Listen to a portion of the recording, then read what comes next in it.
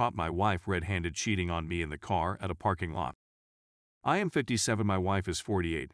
We have been married for 14 years. I have been lurking on and off on this forum, and I never thought this would happen to me. For the past few years, since my wife got promoted and she started making more money, I have noticed that she has been kind of distant.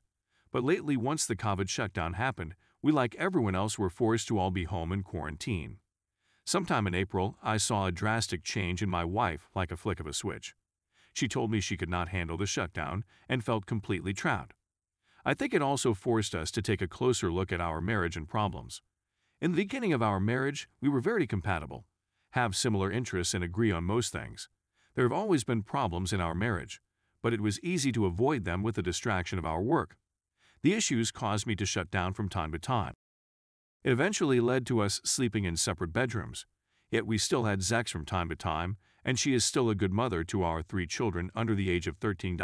I know we are not unique with having the grind of working and raising a family and the stresses that come along with it. Before COVID happened, we would fight about our problems. It was almost like she is more irritated than usually. She would make everything a big fight. She suggested we need marriage counseling, and I agreed because I wanted things to go back the way it used to be. Like when we got married, and I was willing to do whatever it takes to fix it. Since we were still on lockdown, it wasn't easy to find a marriage counselor, so I asked her if we could talk things out while trying to find a marriage counselor. She would go into rage and rant about how bad of a husband I am, and give me every detail of how bad I was over the entirety of our marriage. I told her I loved her and owned up to my part of making her feel neglected and wanting to work on making things better. She insists that I don't care about her and want space and the counseling to let things work out. I was upfront with her and asked her if she still wants to stay in this marriage, and she assures me that she doesn't want divorce or separation and wants to resolve things with a counselor. By June, I just could not take it anymore. I was in the dark about why these extreme things were happening. I was torn apart inside with feelings of my marriage and family imploding. My kids, although young, have a good sense of our problems, and I can see how it is making them depressed. I felt I had to go with my gut that there was something else going on, so I did my own detective work. My gut tells me that there was a more serious problem than our already broken marriage. I noticed that she never leaves the room without her cell phone. When we are watching TV, she always seems to be on her phone.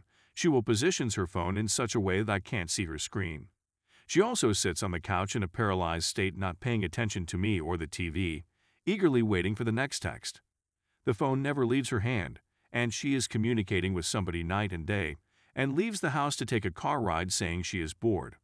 I have been on this site long enough to know that she is cheating. I'm only able to notice things since we are stuck in the house.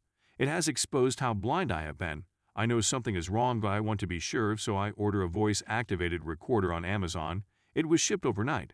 Since I know where she keeps her spare key to her car, I installed the voice-activated recorder in her car the following night while she sleeps. 2 days later, I retrieved the voice-activated recorder from my wife's car and listened to it. I can only hear my wife speaking, though. She wasn't with anyone, but she was definitely talking on the phone with a guy. She was discussing things about work, and also how she misses him, and how bored I am, and how she can't wait to be with the other man. According to what I heard, it appeared that they planned to meet at a hotel parking lot closer to my house. When she arrived at what I presumed is the meeting location, she stopped and stepped out of her car, cause I could hear the car door close shut. After listening to this, I was ready to blow a gasket. Words cannot explain how angry I was. At first, I wanted to confront her. I felt betrayed and humiliated. At that moment, I knew my marriage was over, but I still need stronger evidence to remove any doubt in my mind. I have evidence that she is having an emotional affair, and by the conversation I can tell that they are already having a physical affair. I can tell by the conversation that it's somebody from work, but I don't know who. I haven't met anybody that she works with. She used to invite me to her work family gathering, but since she got a promotion 2 years ago, she stopped inviting me, and I never asked why. If possible, I plan on catching her in the act, but unfortunately, she didn't step out of the house for another late-night car ride for the next 2 weeks. Meanwhile, I am living in the house with somebody that clearly has no respect for our marriage. I had to sit quietly and act normal, knowing fully well that the woman I have loved for 15 years is cheating on me. You might ask me, why don't I confront her? I know all I need to know. But I know my wife. She is the type that would deny, and it would turn into a huge fight. Since I don't have any strong proof of physical affair, I will lose the opportunity of getting closure, and she would find a way to turn it around on me. She is very clever. I need evidence before confrontation. Furthermore, to add to the voice-activated recorder, I also installed a GPS tracker in her car. This GPS tracker came with a phone app, and it records her car location.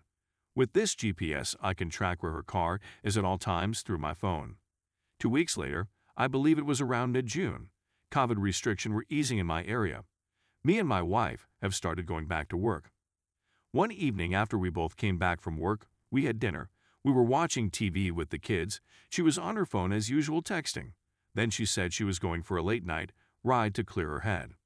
After she said that, I felt a mixed emotion of anger and relief. I have been waiting for this moment for the past 2 weeks. I felt relieved because catching her red-handed has been on my mind for the past 2 weeks. I could think of nothing else. I couldn't even concentrate at work. I wasn't wondering how things went this bad in my marriage. Was there anything I could have done differently to prevent her from cheating? Was it because she is now making more money? I know from the stories that I have read on this site to never blame myself for her cheating, but I couldn't help it. So as soon as I heard her car leave the driveway, I turned off the TV and put the kids to bed. I hurried to get my phone, opened that app, and I saw her car was at the same parking lot close to my house. I assumed that they booked a hotel room, so I planned on camping at the hotel lobby to catch them when they come out. How stupid could she be to choose her cheating location so close to her home? Is this carelessness, or have I been so blind that she disregarded the fact that I will find out? Now that I think about it, who the hell goes for a ride in the middle of the night to clear their head? She must think I'm such a fool person, or maybe because we are going through a rough patch in our marriage and wanted to give us space, she took advantage of this. It's been about 20 minutes since she left, so I got in my car. Since I already knew her location from the GPS, I drove to the hotel. When I arrived at the hotel, I only saw 5 cars on the parking lot. It is normally not a busy hotel, but it looked unusually quiet. I noticed that there were not lights on the lobby, so I realized that the hotel is still shut down due to COVID. I parked at a distance from other cars and noticed my wife's car is parked at a secluded area of the parking lot. There is also an SUV parked next to her. My heart started beating when I realized that they both may be in either her car or his. My wife drives a sedan. I wasn't sure if they have noticed me because, by the way they parked, they could see any car coming into the parking lot from the highway. The parking lot was dark and quiet, and they were in a secluded area of the parking lot. I turned off my car and stared in their direction to see if I could make out whether they are still in the car.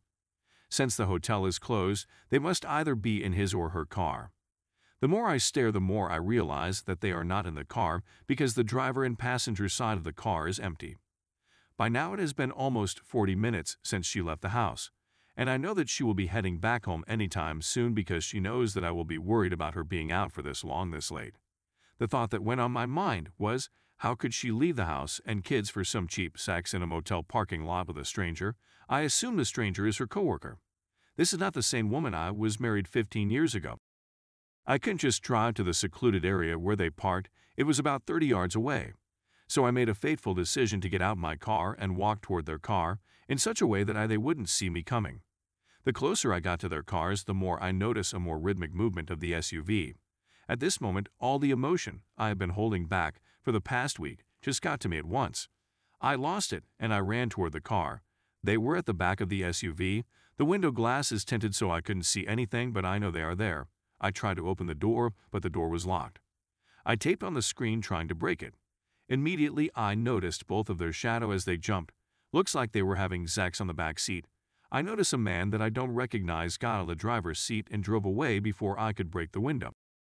She was on the back seat with the tinted window, so I couldn't see her clear, but without a doubt they were having sex on the back seat.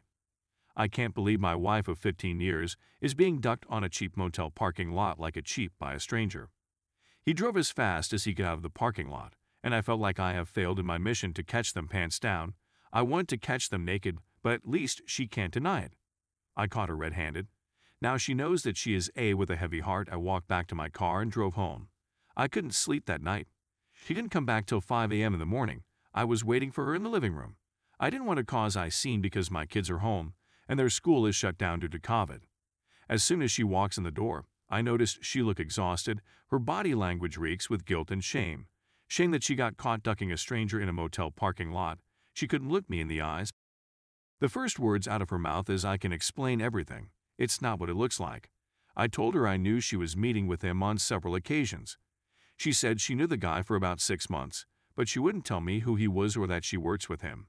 She said they both had marriage problems and felt lonely, so happy to help each other. She said they only had sex once, which was when I caught them. She became defensive, saying that we have been having marriage problems and she has been feeling stressed. She said she didn't want to split. She wants to continue working on us, but she needed to be left alone right now. She was defensive and mostly angered that I had listened to her conversation and followed her. She also said she will not stop seeing this person and feels the support from him is justified given how bad our marriage has been. I know most will read this and quickly say there is no hope for this marriage and maybe say that it is not my fault. I do feel like it is my fault for letting the marriage get to this point of there being an affair. The thought of breaking up my family and permanently damaging my kids is ripping me apart. Hoping to hear some unbiased feedback. Much appreciated. I do agree with the advice and will act on it. I need to step back for a couple of days and collect my thoughts before diving into this. She only admitted to the parking lot sex and continued to claim that it was the only time, which I know is a lie. My proof of phone discussion reveals that it's been going on for longer, and they have been having sex multiple times. I also live in a no-fault state for divorce, so we'll need to get the proper legal advice first so I don't get wiped out in the divorce. I really need to protect the assets I owned prior to marriage. I went to tell the other man's wife about everything, but I do not know how to contact her. I would need his info first to be able to get contact information. I appreciate all the feedback and I feel the same as everyone else that is sounding off. I want to tell my wife off about how bad of a person she really is. I want to contact the paramour's wife about the affair and blow up his family like what is happening to mine. I want to file for divorce immediately. I also want to protect myself, though like others have mentioned. To do this, I need to strengthen myself like advised in the 180. I can't escalate things immediately as it will enable an expensive and lengthy divorce. I am trying to keep a level head so I don't get wiped out in divorce and get a bad custody deal. I have way too much to lose. I do realize now that this was not my fault and that my wayward spouse would have done this anyway. After 15 years, I guess I did not know her as well as I thought I did. She has big issues, a loser, a liar, and too weak to seek help before stepping out of the marriage for a quick fix. I believe karma will catch up to her. Has anyone tried this calmer, non-escalating approach, and did it work? I am not asking about reconciliation. I am referring to taking the steps to divorce in a calm, organized, and patient manner in the best interest for me and my kids. It may sound weak to some, but I want to understand why the affair happened, hit closure, and move on. I don't think blowing up the affair, going after the other person and his wife, and shredding my wife will help me get past this. Maybe it would give me immediate satisfaction, but not really help in the long run. At some point, I will need to forgive my wife or the anger will eat away at me for the rest of my life. I have contacted several lawyers and understand from them what my best path forward to protect myself and assets. I also meet with a therapist weekly to help sort things out in my head. My approach to all of this stuff is for the best interest of me and my kids only. I do recognize all the knowledge on this forum coming from real-life stories of betrayal. Believe me, I am angry and hurting from this experience. I know others on this forum are hurt and angry from having similar experiences. My sense is that some will carry that anger and hurt with them forever, and maybe for good reason. I don't expect it will ever leave me completely. I do want to heal from this, though, in the best way possible. It may sound weak to some, but I want to understand why the affair happened, hit closure, and move on. I don't think blowing up the affair, going after the other person and his wife, and shredding my wife will help me get past this. Maybe it would give me immediate satisfaction but not really help in the long run. At some point, I will need to forgive my wife or the anger will eat away at me for the rest of my life. I have contacted several lawyers and understand from them what my best path forward will be to protect myself and assets. I also meet with a therapist weekly to help sort things out in my head. My approach to all of this stuff is for the best interest of me and my kids only.